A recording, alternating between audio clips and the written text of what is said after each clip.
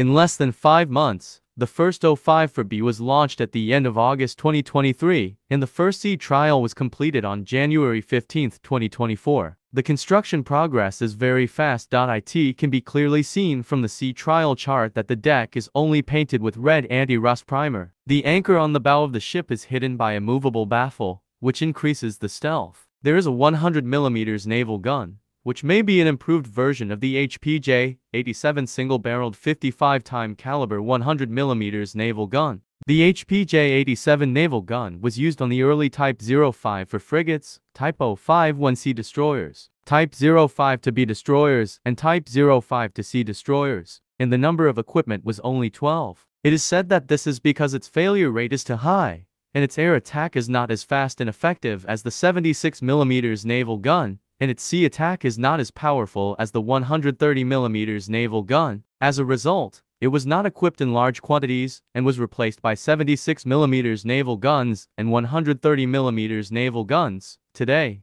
O5-4B has been re-equipped with 100mm naval guns. It seems that China has never given up on this caliber of naval guns in these years and has solved the problem. The caliber of the 76mm gun is relatively small, and it is limited in the development of related ammunition types, such as the development of extended-range ammunition, guided ammunition, and electronic proximity fuse ammunition. The projectiles are not as powerful as the 100mm naval gun. The 100mm naval gun will greatly enhance the ability to attack coastal targets. There are 32 vertical launchers at the rear of the naval gun, but they are not the same 850mm universal vertical launchers that everyone expected as the O5-D destroyer. It is still equipped with Honky 16 medium and long-range air defense missiles, which is in line with its positioning in the fleet. The farther air defense tasks are undertaken by 055 or O5-D.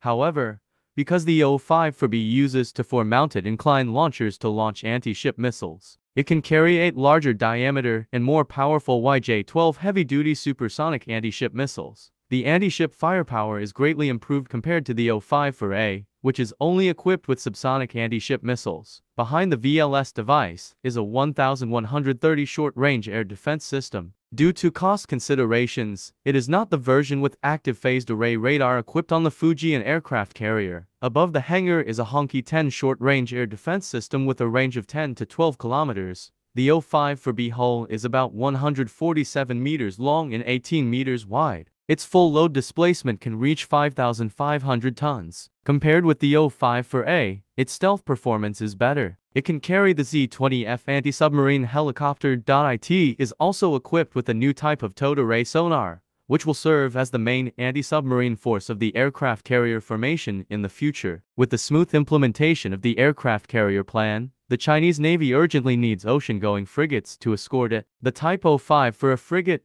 with a maximum speed of only 28 knots, cannot meet the ocean-going needs of the aircraft carrier formation. The Type 05-4B frigate, which has high speed and strong self-sustainability at sea, will be built on a large scale to replace the Type 05-4A and become the next generation backbone of the Chinese Navy's frigates.